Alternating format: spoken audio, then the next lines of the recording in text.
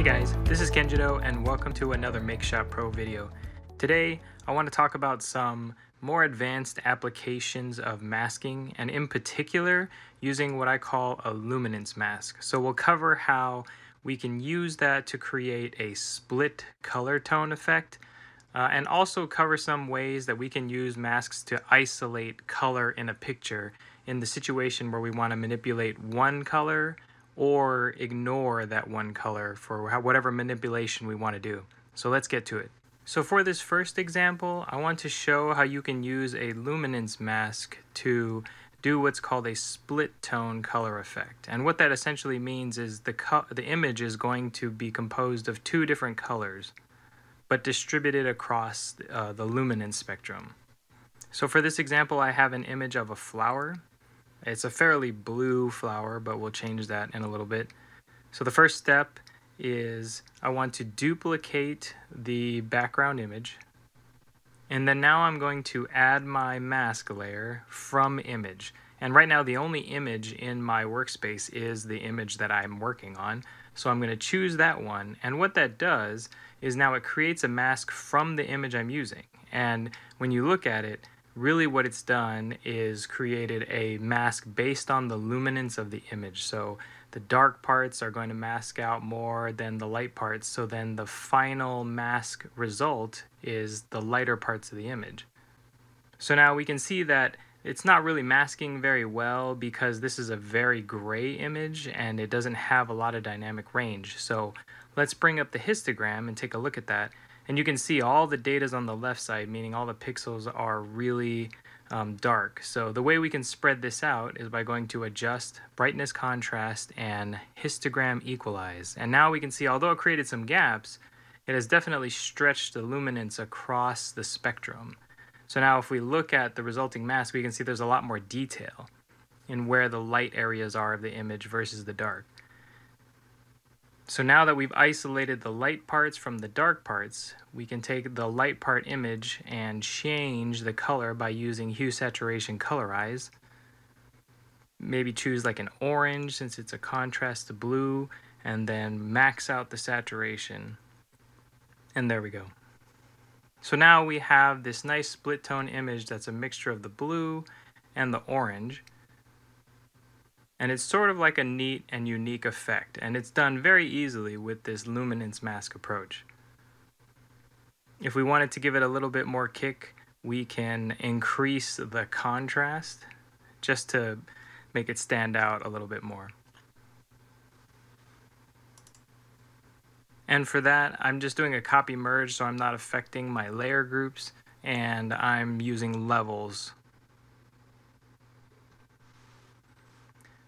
So for the next example, let's consider a situation where you have a particular color that you want to isolate and do some work on. Now in this case, I have a picture of a boy wearing a mask, and let's say hypothetically, I want to focus on changing or modifying the color of the mask or doing any kind of effect on the mask, but trying to isolate it based on its color. A pretty standard way is to use selections in this case. Maybe if you have the magic wand with the perfect level of settings and clicking on the right place, you could grab it, or get a pretty good selection and then modify it manually. For some images this will work all right, for others it'll be much more difficult. So the alternative would be to use masks. And one way, I'll explain two ways, but one way that you can create a mask that's color isolated is by going to Image, Split Channel, and then choosing one of those split methods, looking at the different images and seeing which one creates the best separation between the object you want to identify and the rest of the image. So in my case here, it seems like the magenta split channel provides the best isolation for the mask from the rest of the image. So then what I can do is go back to my original image, duplicate, and then create a mask layer from image, and now look for the magenta image that was created. And if we look at the resulting mask effect, we can see that the boy's mask, the green teal colored mask, is pretty well isolated. It's not perfect, but it does pretty good just to begin with.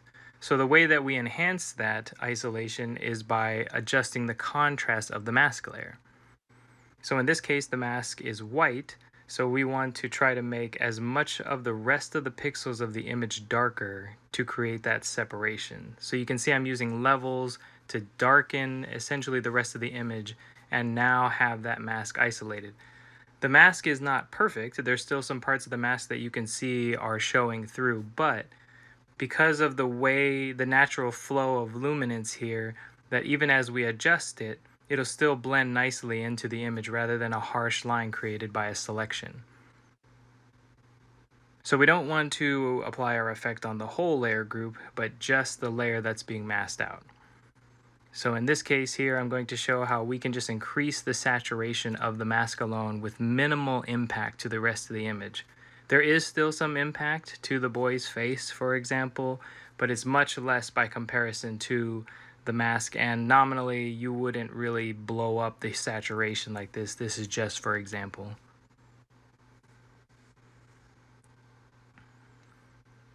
So that's the method of using the split channel to isolate a color. Another method that we can use to achieve the same effect, but purely using luminance masking, is to first duplicate and then create a new raster layer. And what we want to do is sample somewhere on the image the color we want to use as a reference. So somewhere in the middle of the mask, not too bright, not too dark, set that as one of your colors and then fill using the bucket tool that whole new layer that you created. Now if we change the blend layer to difference, what that is essentially doing is subtracting all the color from the new raster layer you created from the layer below it. So when you mathematically think about that, what that is happening is saying the closer the color is to the raster layer, the darker it's going to be. And so you can kind of see, although the image is colored, that the mask on the boy's face is darker than most of the other parts of the image. Now, this isn't foolproof and is highly dependent on how similar colors are all over the image. But in this case, because the blue was mostly separate from the boy's face, it kind of works. So then at this stage, we want to merge down. And then from here, what we need to do, just like in every other case of trying to use masks, we need to create a new image instance. So we can copy merge and paste into open space. And now we have a new image called image 2. So when we go back to our original, delete the layer that helped us generate our mask, duplicate the original, and then now do mask from image, but select our new image 2 that we created. And you can see now that luminance mask is applied in the same way that we did the split channel. However, in this case, it's backward. So we can select the mask layer, do negative image, and now it's a little bit more like what we saw with the split channel. This method is more foolproof than the split channel because you could have any color rather than relying on the randomness of whether one of the channels works really well. But the same applies where if we want to improve the isolation of the color, we have to use some contrast tools on the mask layer to help with that isolation. So in the same way, we need to darken most of the rest of the image so that we can isolate just the mask. So now we can see in the mask layer, the rest of the image is dark and the mask is fairly white. But even in the areas where it's not perfect, the transition is very natural. So when we apply our effect, it won't stand out as if the mask was isolated. It'll just enhance or apply the effect that we want, primarily isolated to the region that we allowed through the mask. So although this mask came out slightly different, the effect is very similar to the split channel one. And that's it. So in summary, we did the split tone effect, and that required creating a luminance mask from the original image, applying a histogram stretch on the mask to get the full dynamic range of the lightness to darkness, and then we just colorized one of the layers to create that dual color effect. For the color isolation, the first approach used the split channel so that we could take one of those channels and use it as a mask for isolating color and then adjusting the mask with contrast to get the level of isolation that we wanted. And the other color isolation effect was to create a fill color layer based off of a reference from the original image, using a difference blend layer to create the luminance delta that we needed, copying that out as a reference image and then using that reference image as the luminance mask for that image. It seems like a lot of steps, but once you kind of understand the concept, you can apply it without even thinking, and it'll just, what I like most about this approach is that it allows for the regions of isolation to be much more naturally blended with the layers underneath, especially if you're trying to do effects like saturation or whatnot, whereas selections, although they can have a lot of detail to them, don't blend well at the edges. They usually have harshness to them, with the only variance in that being feathering, which is still a constant around the shape, whereas masking is much more organic. So I hope that was helpful. I hope you learned a lot about masking, or at least some other ways that it can be used, and that it can inspire you to find even more creative ways to use masking.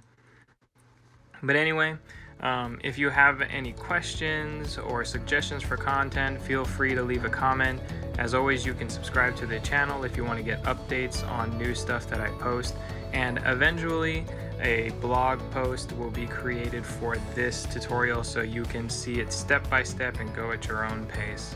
Otherwise, I will see you guys next time.